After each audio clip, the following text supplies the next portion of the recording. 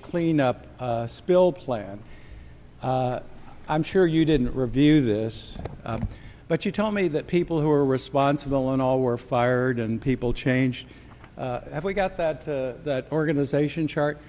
The guy that was responsible for signing this, we've got two people here, Saucier, and then Tolbert signed it for Saucier. He's still there. Got that circle there, the yellow thing.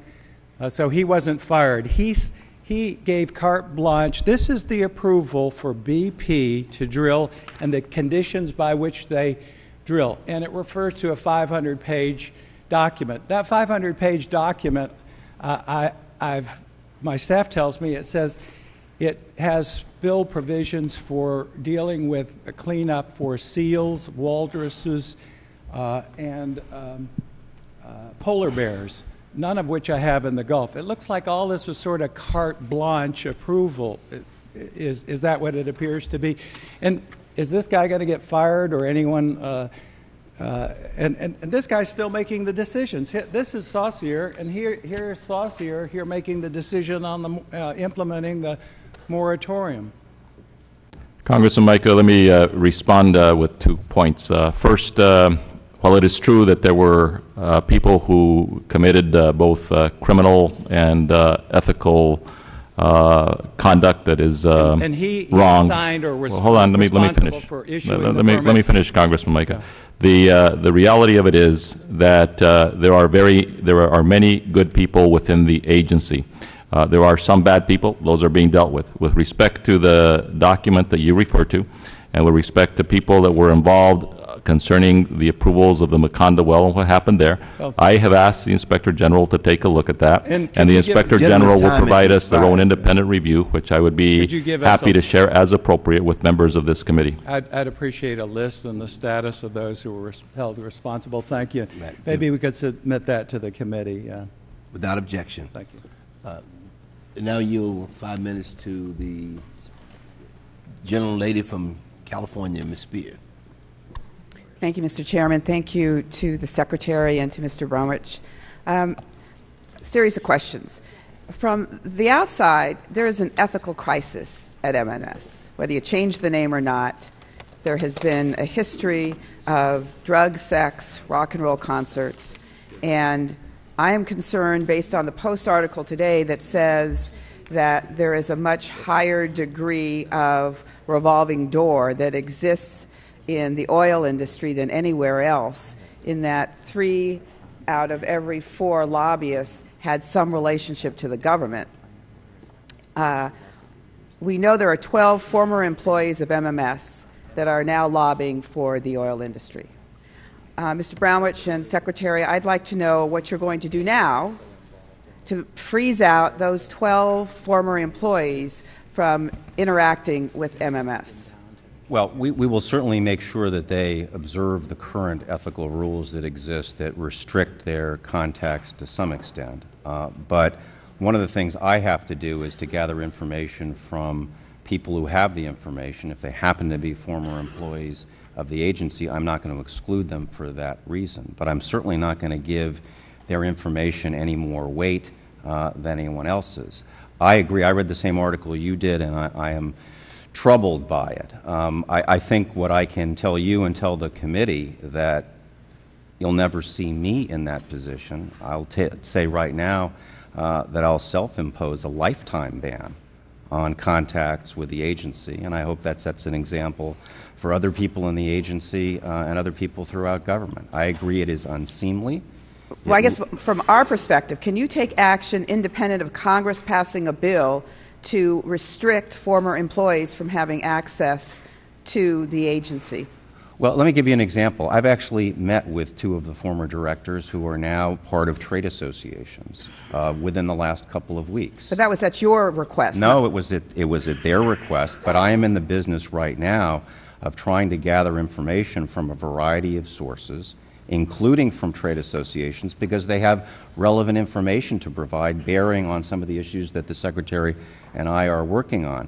I'm going to give them a hearing, but I'm also going to give all other groups, including environmental groups, including... Okay, I understand that. I have a limited amount of time. So Okay.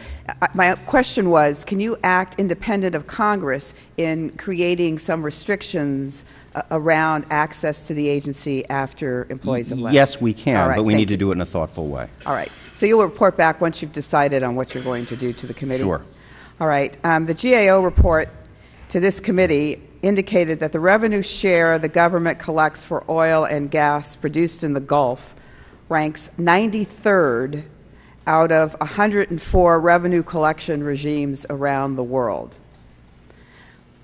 I think most of us find that stunning and shocking.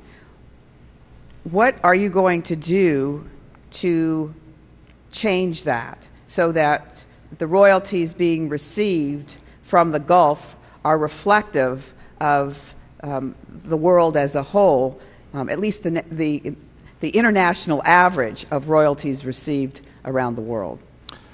Congresswoman Spear, let me just say that the royalty issue and getting a fair return to the American taxpayer is foremost in our minds. We have been working on it. We are working on it. We have proposals to change how royalties are in fact collected to make sure that the American taxpayer is getting a fair return for royalties, not only in the offshore, but also on the onshore, where you have a circumstance that probably is even worse, where you still have the same royalty rate that existed since the 1920 Mineral Leasing Act was passed at 12.5%.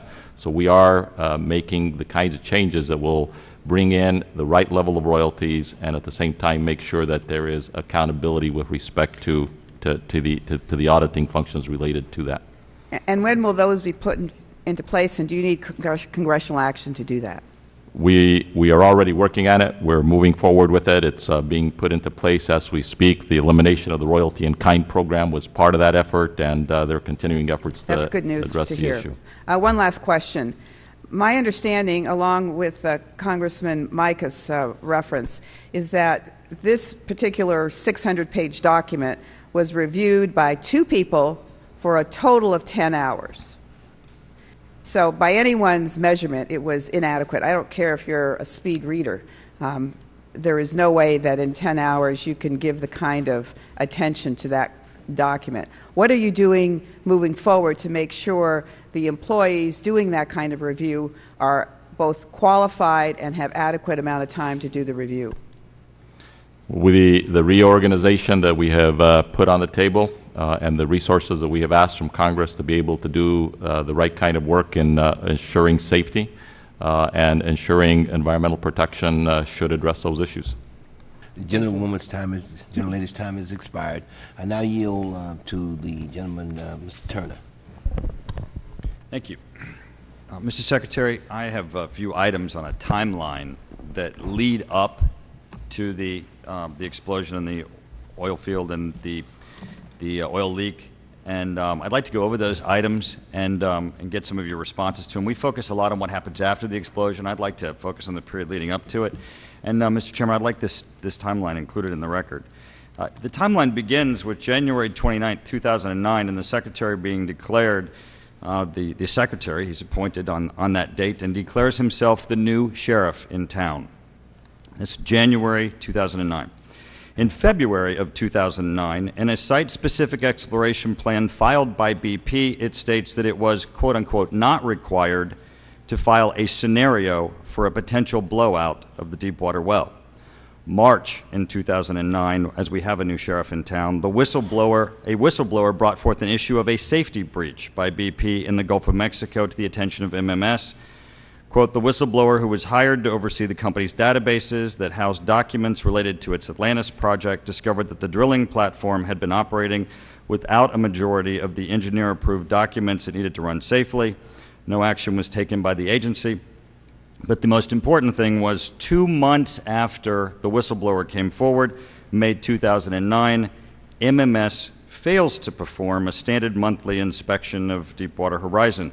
But what's happening in the Secretary's office? May of 2009, our Interior Secretary is speaking at the Wind Energy Conference in Chicago. June 17, 2009, MMS proposes new rules to require oil and gas operators to develop and implement, quote, safety environmental management systems for offshore drilling. The rule is still not finalized 1 month and 1 year later.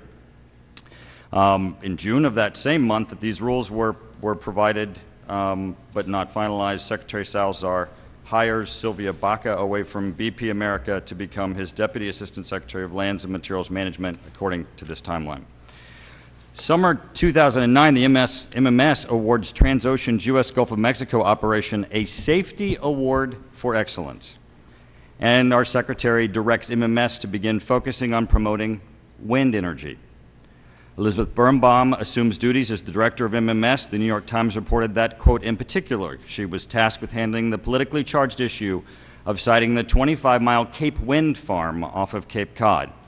But what happens the next month, August of 2009? MMS fails to perform a standard monthly inspection of Deepwater Horizon.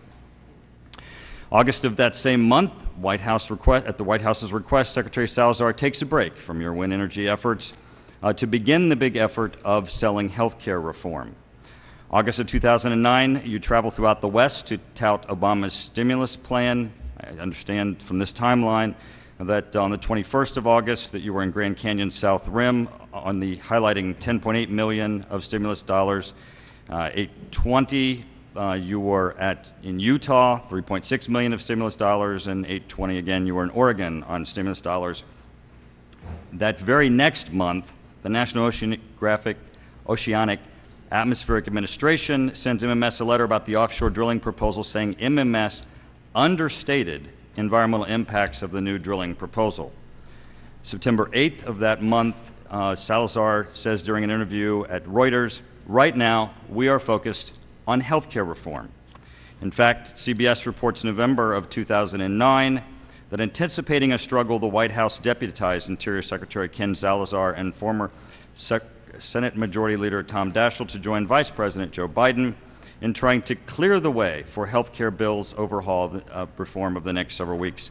But MMS is busy. MMS has a renewable energy task force meeting in Rhode Island, Massachusetts, and New Jersey. And with all this activity happening in November, what happens in the Gulf in December?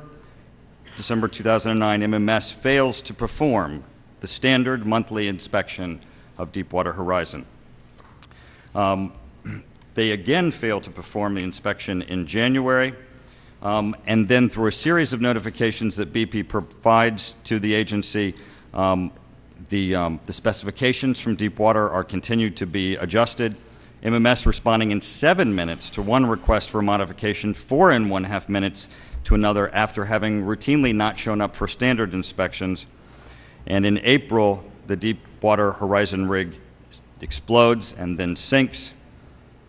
And I believe the Secretary is there by April 30th, after attending on April 27th, participating in a ceremony on wind turbines, April 28th, announcing the approval of the Cape Wind project,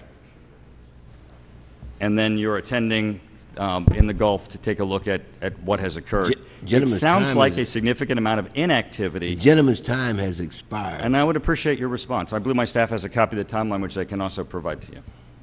Mr. Turner, if I may, Mr. Chairman, respond, even though the gentleman's time has expired. The fact is the United States Department of the Interior has a major mission to protect and preserve the natural resources of America, both onshore as well as offshore, as well as being the custodian of America's history. And in that mission, we work on the set of issues relating to Native Americans and all of the other assignments that we have within the Department of Interior. Specifically with respect to many of the things that you cite in there, I have spent probably more time on the comprehensive energy program for the nation that the President and I have been championing than on almost any other issue. But I can tell you that within that comprehensive energy plan, which we are confident we will see unfold for this nation, that you will have a broad energy portfolio that will include oil and gas and at the same time include the new energy frontier of solar and wind and geothermal, which we have worked on very hard. Now, I will say this to you, Mr. Turner, that without equivocation, we have spent a huge amount of time with respect to all of the issues relating to MMS, and they have included changing the ethics culture, moving forward with a new direction on the Outer Continental Shelf from what was left over from the prior administration, and moving forward to standing up a renewable energy program.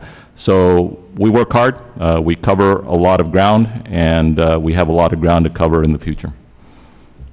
Right. Thank you very much. The gentleman's time has expired. I now yield 5 minutes to the gentlewoman from California, Ms. Chu. Thank you, Mr. Chair. We know that the blowout preventers failed with BP and with enormously tragic consequences. Now, it's my understanding that an inspector does not actually have to witness in person the blowout preventer tests, but can simply review paperwork from the oil company operators, and they can basically take their word for it. We know that these tests can be successfully faked, as illustrated by several cases.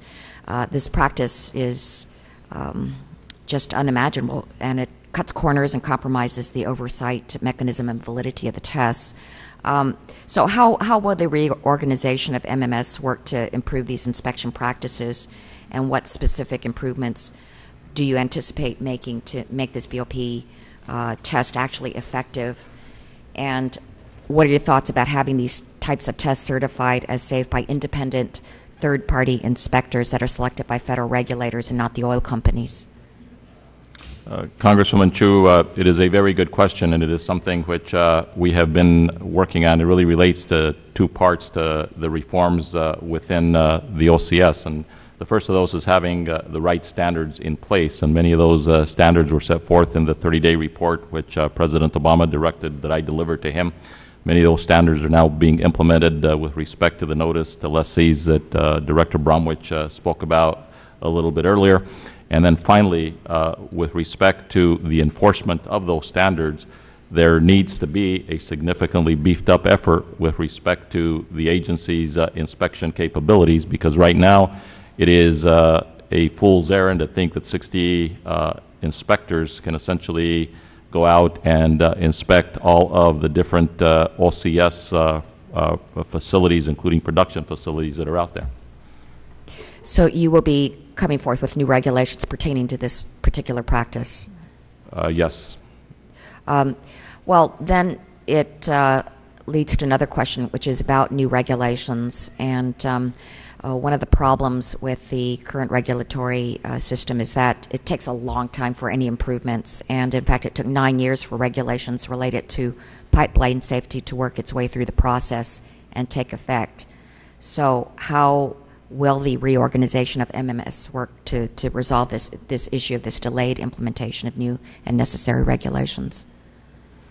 Well, the reorganization itself, there'll be two parts to essentially dealing with the Outer Continental Shelf beyond the revenue side, and one of them will be to manage the resource. The other unit will be to provide the safety and enforcement, and we will make sure that we are moving forward to address all the issues and all the lessons to be learned from this tragedy. But my question is, how long will it take? And what will you do to make sure that it's accelerated? But Congresswoman Chu, I think some people might say that we should have waited for another 6 months, 8 months until we found out exactly all of the results of all of the investigations. Our view from day one has been that we would work on the issue as fast as we can, and so the 30-day report that was delivered to the President is a report that has many rules and requirements and standards which are already being implemented, some of them through notice to lessees, and some of them through rulemaking that will be conducted by Director Bromwich. Okay. And finally, let me ask this. Under Interior Department regulations, oil companies use models developed by MMS to predict the likelihood of oil reaching the shore following a spill. In the Deepwater Horizon case, these models incorrectly predicted that there was a 0% likelihood of oil reaching most shores in Florida, Alabama, and Louisiana. I mean, it suggests, of course, that these models are outdated and that the regulations relating to the oil response plans need to be revisited. So my question is, does MMS need to reexamine all of these oil spill response plans, particularly with regard to these kinds of predictions, which are clearly incorrect and way off? And how will the MMS reorganization help this process? The answer is yes on drilling safety and containment measures and oil spill responsibilities, and I would like Director Bromwich to comment on it as well. You're quite right, Congresswoman, that the oil spill response plans are plainly inadequate. And that is one subject on which I'm going to be gathering information on the public forums that we're going to be holding over the next month and a half, with an eye towards not only insisting in the short term, before any new regulations are implemented, that those oil spill response plans be substantially revised if they're going to pass muster, but also with an eye towards getting out new regulations in the future. We'll make sure that that's the standard from now on. And you're reviewing all of the oil response plans? Yes. Gentlelady's time has expired. I now yield to the gentleman from Tennessee, and let me also wish him happy birthday. Well, I have the honor of sharing a birthday yesterday with the chairman, and he sent me a note saying that he thinks we should make it a national holiday, and that was that was a very nice note. Mr.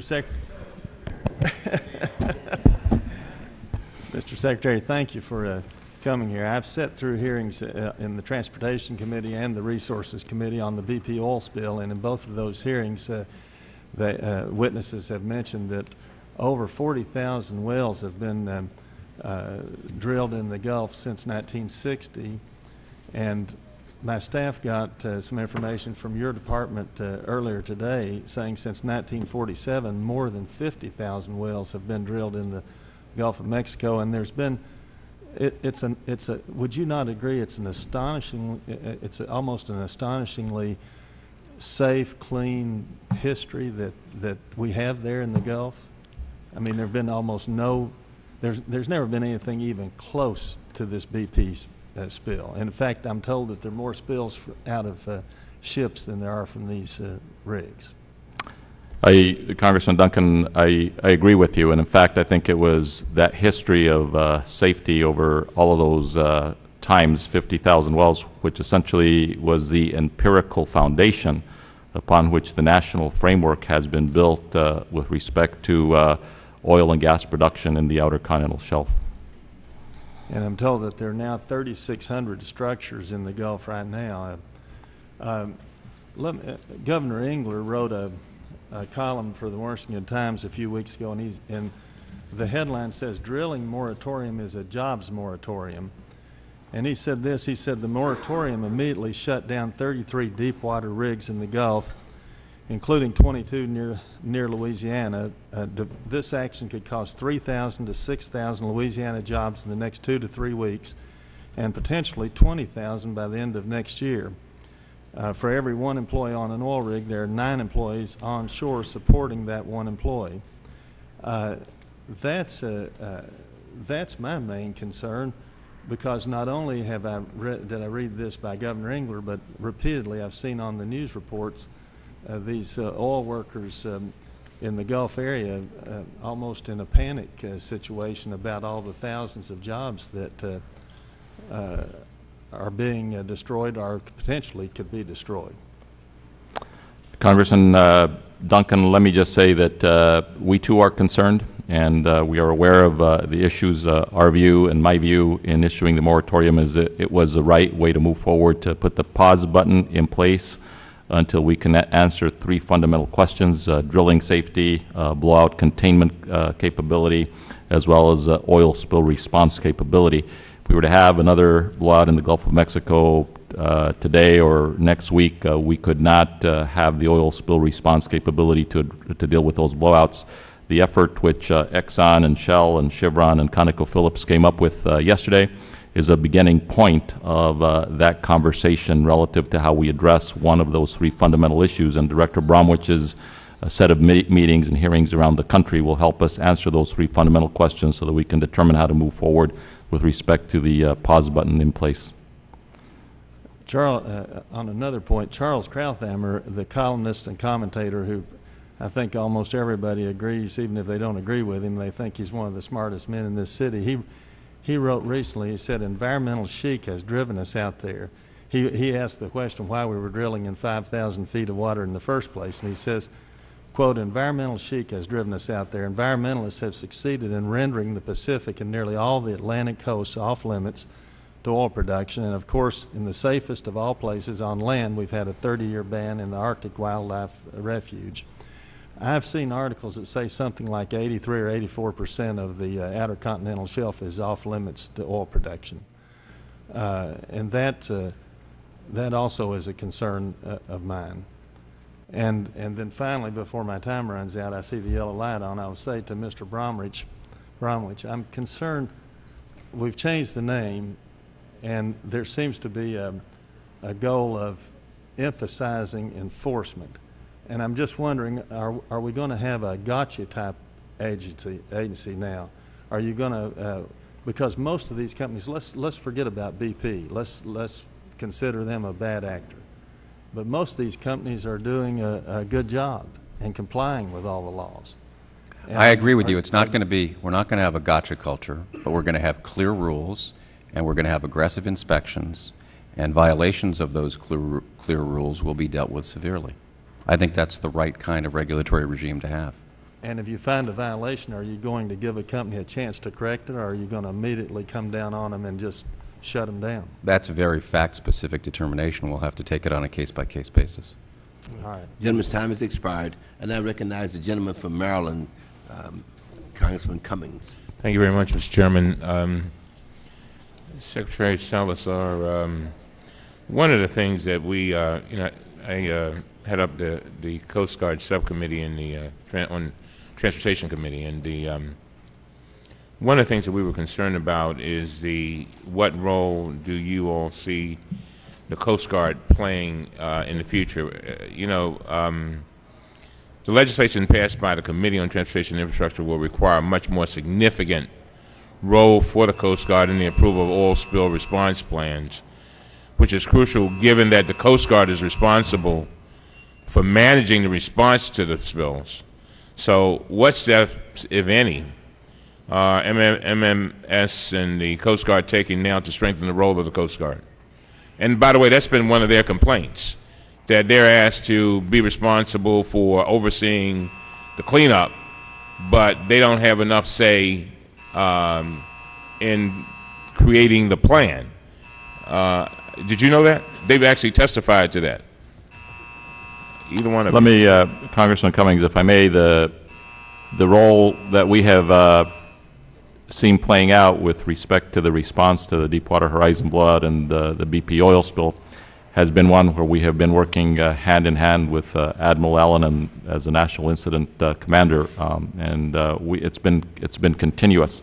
We will look back at the Deepwater Horizon tragedy and look at the lessons learned, including the capacities that are out there with respect to the Coast Guard and others. But the fact of the matter is that the relationship in terms of the structure that has been set up to respond to the oil spill response has worked well between Interior and the Coast Guard and other agencies that are also involved. Well, I got to tell you, again, we've had testimony within, I say, the last 3 weeks, and I will get you that information, where they have told us that they want, and then this is not Admiral Allen, they want more say in the development of the response, emergency response plan, because they just feel like by the time, if you're going to call on them to oversee the cleanup, they should be more involved in the beginning. So I'll get that to you. You might want to take a look at that. Let me just say, surprised you didn't know that. No, I do know that. Let me just say this, Congressman Cummings. Fact is that the oil spill response issue is one of the three most central issues that we're looking at. Mm-hmm. And that issue will necessarily should involve, and will involve, I will make sure that it happens, a close collaboration with the Coast Guard, because we're not going to move forward until we have a assuredness with respect to the adequacy of oil spill response plans. Now, Mr. Secretary, although the Deepwater Horizon was registered in the Republic of the Marshall Islands, Captain Hennon, the Deputy Commissioner of Maritime Affairs with the Republic of the Marshall Islands, is reported to have testified before the joint MMS Coast Guard panel examining this accident that the RMI, as a flag state, did not inspect the drilling equipment and systems on the deep water. He reportedly indicated that such inspections are left up to the MMS. And we understand that MMS often relies on offshore facility operators to perform key safety tests, and that MMS inspectors only review the paperwork associated with the tests. How is it that adequate? How can we make sure that we have adequate that is approval of these reports? Because there's a question of inspection, that some of the inspections are not actually done by our people, but they're done by the Marshall Island folk and people that they contract. So how can we guarantee that those inspections, which are so important, are properly done? Well, let me say first, there were inspections that were conducted of the Deepwater Horizon, including inspections in April and testings, including of the blowout preventer that occurred in the days leading up to the explosion. Secondly, we will have a significantly more robust inspection regime, and it's part of what Director Bromwich will be working on, and he may want to comment on that. No, that's absolutely right. That's one of the things we're going to be focusing on most intently. The important inspections can't be paper inspections. They need to be done by human beings, and they need to be done by human beings with experience, demonstrated competence, and an arm's length relationship, at least, to the entities that own the facilities. I see my time is up. Thank you very much. The Secretary has got to leave at 12, and I'm going to try to get in as many members as we can before they have to leave to go to vote. Mr. Burton. Mr. Secretary. 5 minutes. You know, 50,000 wells have been drilled in the Gulf without a problem, and yet the President put a moratorium on the drilling. And as a result, you've had some of the rigs go to Egypt, to the Congo, Brazzaville. In Canada, they're talking about new wells being drilled up to 6,500 feet in the Arctic waters. So we're going to lose a lot of those rigs, and they probably won't come back, at least not for a long, long time. It makes no sense to me to cut off the drilling in the Gulf when you've not had any real problems except for this one catastrophe. And I just don't understand why the administration is taking this carte blanche approach. Can you explain that? Congressman Burton, having been involved in this matter in response to the Deepwater Horizon blowout every single day since the blowout, I can tell you that there are three fundamental questions that have to be answered before we take our hand off the pause button, and those are the issues of drilling safety, oil well blowout containment, as well as oil spill response capacities. And that's what we are working on with Director Bromwich, as well as with a whole host of other efforts. You've already stated that there's more of a chance of a leak from a tanker than there is from one of these rigs. It just doesn't make any sense with a 50,000 drilling of wells in the Gulf, and you have one spill that you're going to cut off everything, and the rigs are already moving to Brazzaville and the Congo. And Brazil, we just sent $1 billion down to Brazil to help them drill in deep water areas. And so what we're doing, in effect, is shoving oil production away from the United States, and we're costing us jobs when there is really no reason for it except for this one exception. And what you're talking about, in my opinion, really doesn't make a great deal of sense. Now I want to ask a couple other questions real quick. I have a video I'd like to show to you real quick. It's about 15 seconds long. So can you cue up that video? Salazar and Napolitano have been on the island 2 or 3 times. They've never once come out with us. This is photo ops. Has Lisa Jackson been here? I don't know.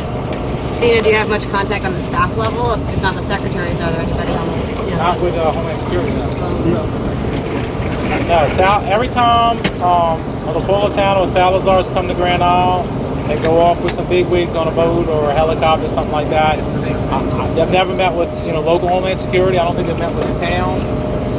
In fact, she drove past me the last time she landed. I was standing at the airport waiting for you to come in, and she drove right past me. Well, this is Dino Bonanno, who's the Homeland Security Director down there, and the Fire Chief, Mark Scardino. They said that you've never been down to that parish, and it's one of the most toxic areas that's been hit since this spill took place. Why haven't you been down there? Congressman Burton, first of all, I believe that the last count that I saw, I had 11 times that I have been in one of the Gulf Coast states or in Houston. Have you been to this parish? This is one of the hardest hit. I have been through Louisiana, Alabama, Mississippi, Florida. I don't know the exact parish by parish, but let me just say that since April 20th and even before that, I spent a lot of time in the Gulf Coast, and I continue to spend a lot of time down there and will. And we'll work relentlessly on this problem until we get it fixed and we chart the way forward. And I will just say, Congressman Burton, it seems like this would have been one of the top priorities. I don't understand why you weren't there. And they were complaining very vigorously that you had ignored their problems there. the President, the Vice President, and members of the Cabinet have been down there countless times. My Assistant Secretary for Fish and Wildlife has taken 17 trips down into that area to deal with these issues. You're the guy. You should have been there, in my opinion. Now, the last thing I want to ask is, I know the Jones Act was referred to. There were a number of countries that wanted to bring skimmers in as soon as this thing took place. We could have eliminated an awful lot of these ecological problems if those skimmers had been brought in. Why in the world didn't we let all these other countries bring those skimmers in as quickly as possible? Mr. Burton, I disagree with you. The fact is the Jones Act has not kept a single vessel from coming into the country, number one. We have the shortage of skimming vessels has not been an issue, and the Jones Act has not been a vessel. Why weren't those skimmers brought in from other countries? Why weren't they allowed in? They were brought in as they were required, and Thad Allen and the National Incident Commander have been in charge. The gentleman's time has expired. Mr. Dryhouse, 5 minutes. Thank you, Madam Chair. My intent wasn't to rebut my Republican colleagues in this hearing, but given what was just said about the exception of this disaster, it's like suggesting that 9/11 was an exception to air traffic control regulations and that we shouldn't react to that. The fact is this has been an environmental disaster. And the fact is that we should look at the regulation appropriately of oil wells in the Gulf, and I think it's very appropriate that the administration take the steps that it has to make sure that all of the wells are safe.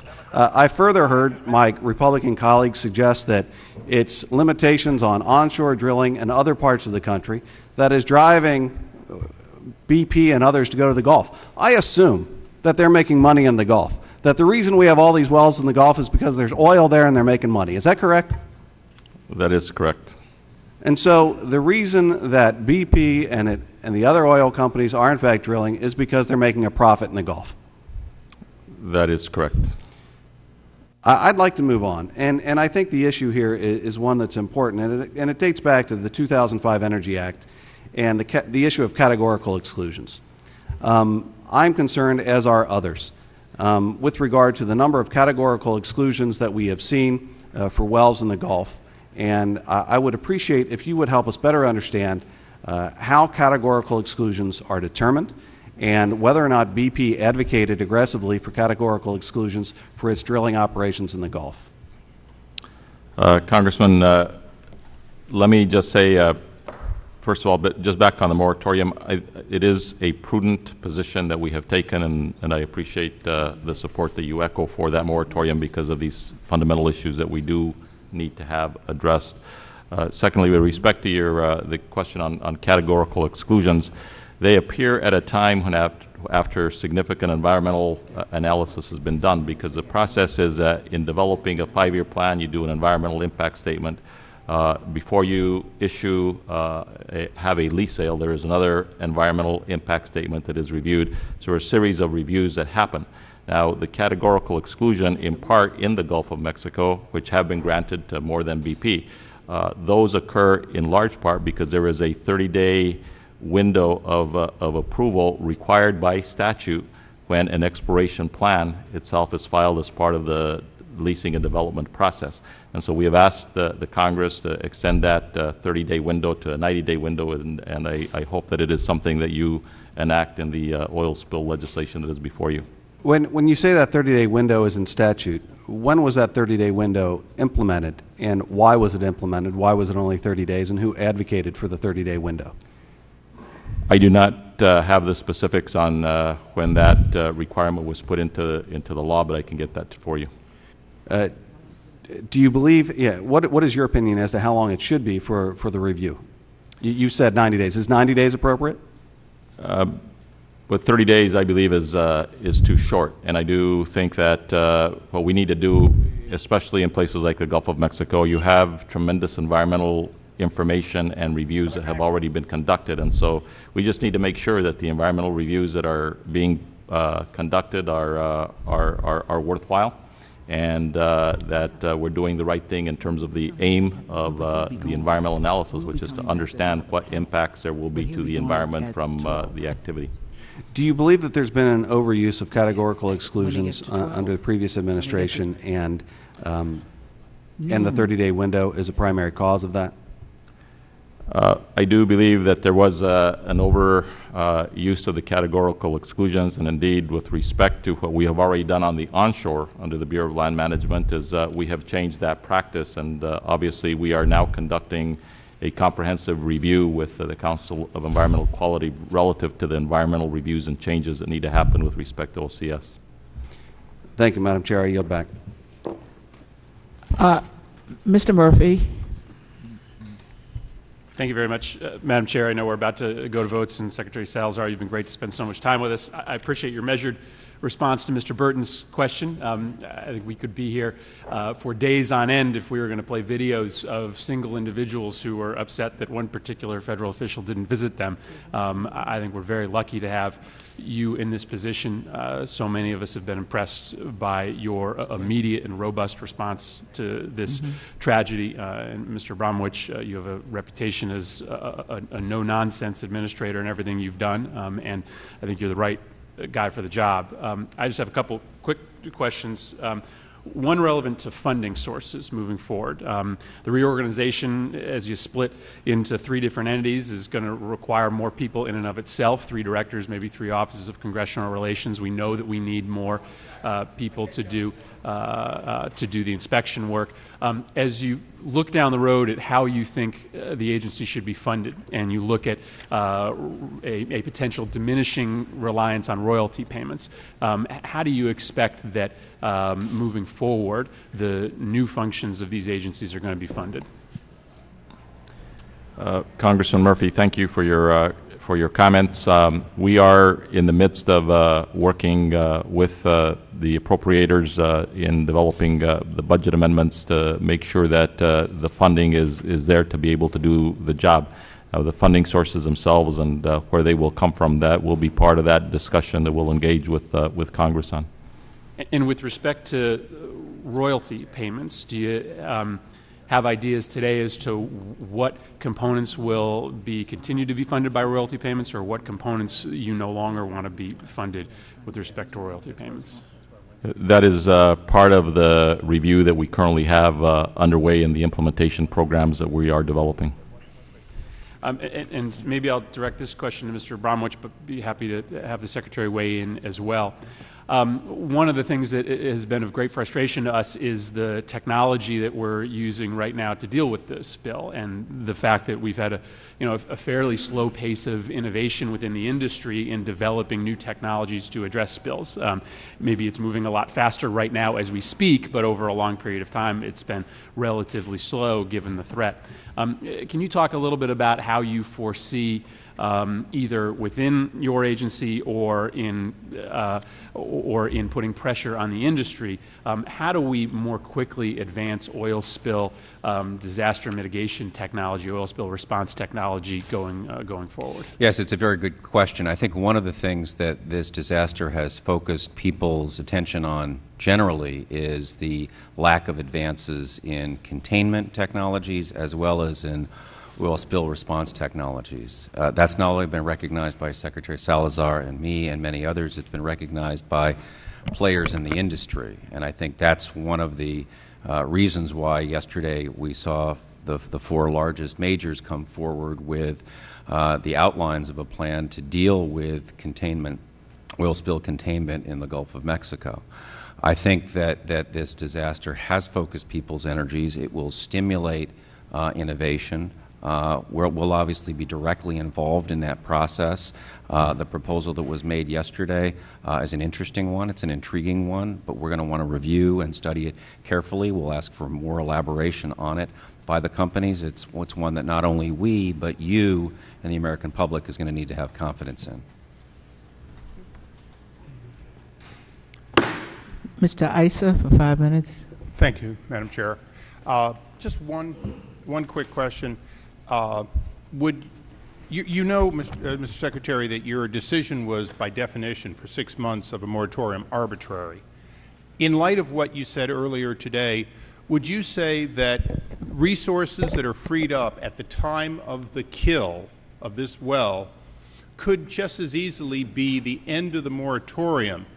As you said earlier, clearly there were resources that you didn't want to have not available if something, 1 in 50,000 wells happened a second time.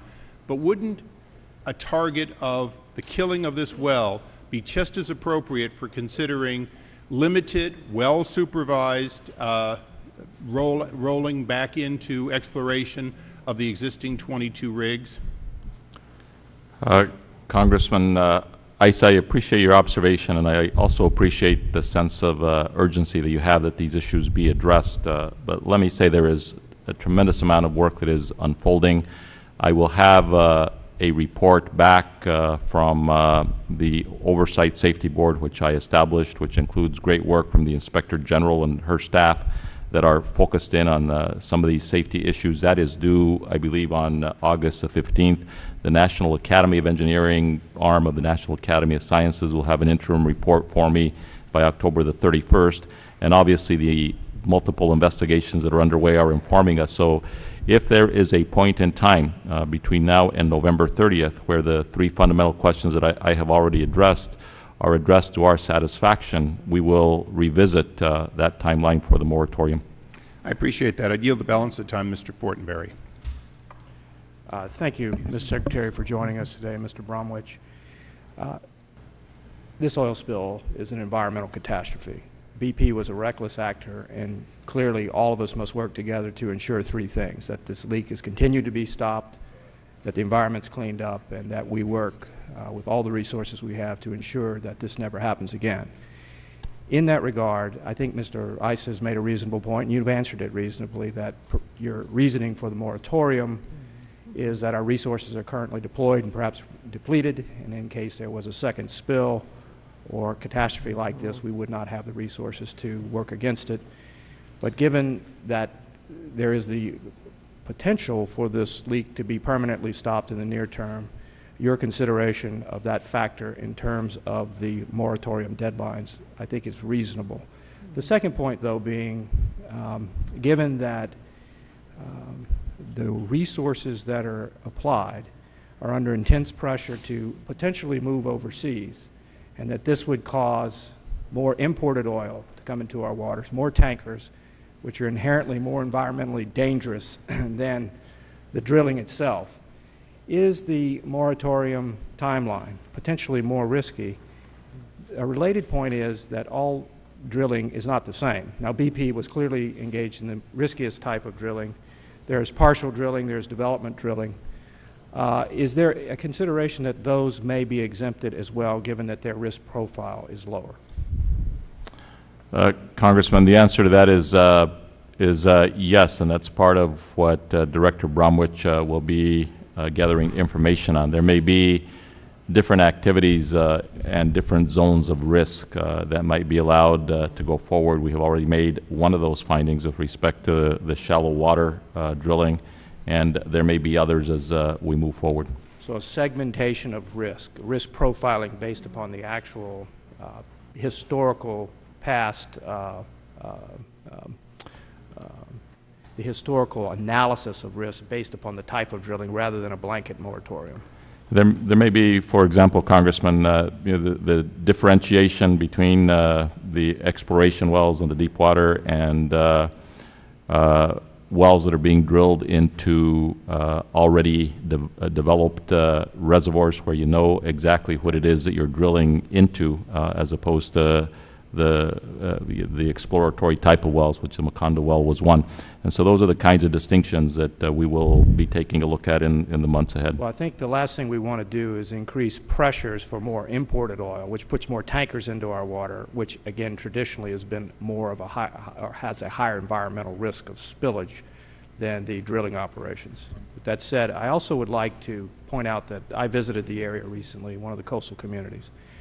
These people are exhausting themselves trying to save their land, save their way of life, and save the environment. I think you've heard. Time has expired. I had a good video for you, Ms. Secretary, but we'll have to do it another time. Ms. Maloney. Thank you, Madam Chair, and I thank Secretary Salazar and Mr. Brownwich for your testimony. The devastation of the BP oil spill has highlighted many problems in worker safety and containment and oversight, but it has especially highlighted the mismanagement of the MMS, the Minerals and Management Service Agency, which, if managed appropriately, could literally bring in millions, if not billions, to our Treasury from oil extracted from land owned by the American people. Under the current structure, the General Accounting Office has found that the MMS should do a great deal more to improve the accuracy of the data used to collect and verify the oil royalties. I have a bill in H.R. 1462, which would require the National Academy of Engineering to study and come forward with improvements and recommendations of ways that we could more accurately collect the royalties on the production of oil. I would like, Mr. Secretary, if you would review it, and certainly this could be helpful in defining it in a way that we could be more successful in giving the American people, the taxpayers, their just reward or their just tax revenues or their revenues from this oil. According also to the General Accounting Office report that was given to this committee, the revenue share that the government collects from oil and gas produced in the Gulf ranks 93rd among the lowest of the 104 revenue collection regimes around the world. Is that an accurate statement? Are we 93rd in collection? I cannot comment on that statistic, but I will say this, that we have been implementing many of the recommendations from the General Accounting Office, as well as recommendations that came forth from the Kerry Garnes Commission that address many of these issues. And at the end of the day, what we're looking at is to achieve the objective which you outlined, which is to make sure that we're getting a fair return back to the American taxpayer, and we'd be delighted to take a look at your bill. Did you testify earlier that this has not been updated since the 1920s in your statement?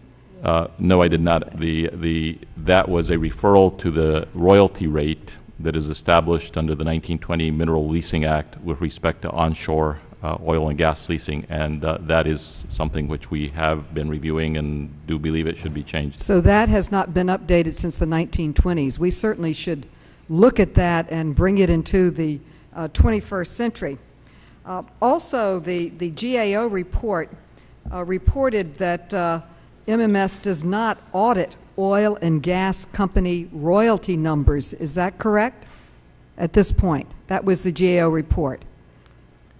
Yeah, there are auditing functions that do occur, and in fact that's why we go back and do collections from companies where they have underpaid, and that does happen on an ongoing basis. But as I said, we are in the process of implementing numerous recommendations that have come from GAO, the several commissions, as well as recommendations from our Inspector General. But is it fair to say that we could be under-collecting by millions, possibly billions, in this royalty program? I think it is fair to say that